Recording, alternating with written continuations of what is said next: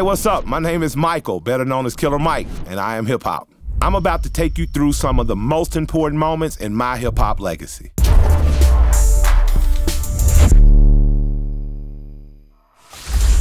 If you look at the cover for Michael, there's a buck-toothed 9-year-old kid with a sweater and a flowery collar on. He knew he was gonna be a rapper. My mother was 16 years old when she had me, and what we had was a lot of fun times, smiling, dancing. With her, it was, of course, soul, from your Curtis Mayfield to your Isaac Hayes. It was disco and Donna Summer. And then she, discovered this guy, Curtis Blow, Grandmaster Flash. She discovered Houdini, and she's playing all these records around me, and I'm just like, wow, this stuff is groovy in a different way. My mom liked it, but then these guys called the Fat Boys showed up, and these guys called Run DMC, and everything changed for me. I was like, I'm chubby, these dudes are chubby, they rapping, they fresh, oh, that's what I need to be doing. And then when Run D came out with the black denim, the starter jackets, the Adidas, it was a wrap.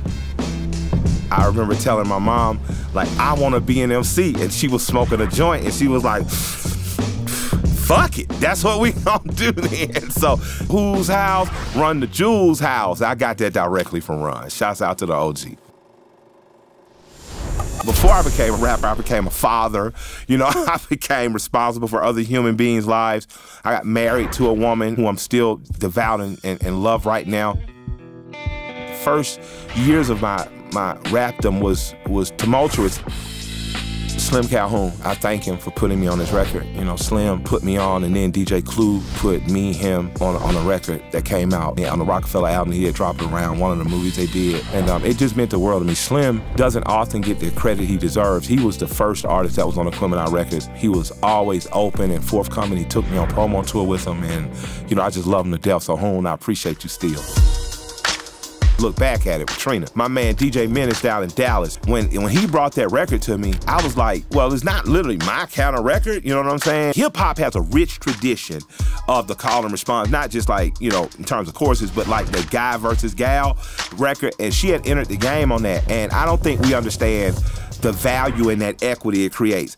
And I think both of us were kind of like, well, we'll do it, and it turned out to be a record that still performed to this day, to glee and enthusiasm. So that one I'm glad I didn't pass on, because a lot of asses stay shaking to that record. As Run the Jewels, I'm one half of the greatest living rap group going right now. This is our 10th year together. I remember when things went different. I remember when we were doing 300 to 500 people rooms, we were happy. We were just like, man, we got sold out 300 to 500 people rooms. I remember when we got the call on the road that venues were changing. And at first I thought that was something bad. I was like, why are our venues changing? And our venues were changing because the 300 to 500 shows were now going up to 800 to 1,200 capacity shows. And by the time we came off that tour, we were 1,500 capacity people and better. And we were constantly sold out. And so Run the Jewels has been the defining moment in terms of selling out venues for me. I've been very proud to be a part of this group the last decade and sell out venues still. Too Short is a legend. KRS-One is a legend. Uncle Luke, I'll give him his flowers. Luke Skywalker is what we used to call him, is an absolute legend beyond music, right? He freed up the sexual revolution of sorts to let young people know it's okay to shake your ass and thrash about. But he also told us to use condom in the height of the HIV era. Luther Campbell, when faced with the threat of losing it all for an obscenity charges in Broward County, fought that case and won the rights of all Americans to freely express themselves and have freedom of speech. So I give it to Luther Campbell for what he does in the real world outside of a microphone. Hip-hop essentially is self-organization with poor people. And they self-organized and created a culture which strived to be a business, which has become, you know, one of the #1 artistic exports out of this country.